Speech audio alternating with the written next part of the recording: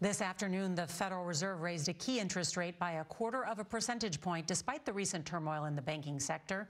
The central bank did signal that its streak of rate hikes to battle inflation is nearing an end. CBS's Huey-Burns has more from the White House. Announcing today's rate hike, the 9th in over a year, Federal Reserve Chairman Jerome Powell said inflation remains too high. My colleagues and I are acutely aware that high inflation imposes significant hardship as it erodes purchasing power, especially for those least able to meet the higher costs of essentials like food, housing, and transportation.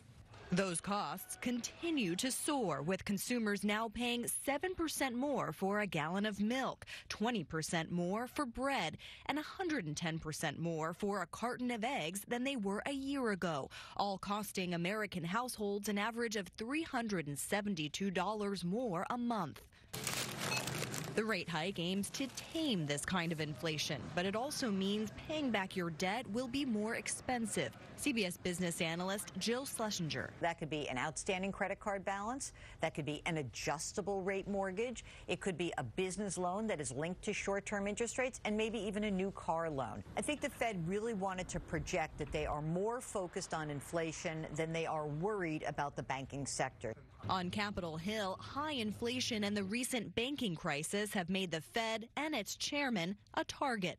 The Federal Reserve will never get control of inflation without hurting a lot of people and putting a lot of people out of work unless Congress helps on the fiscal side.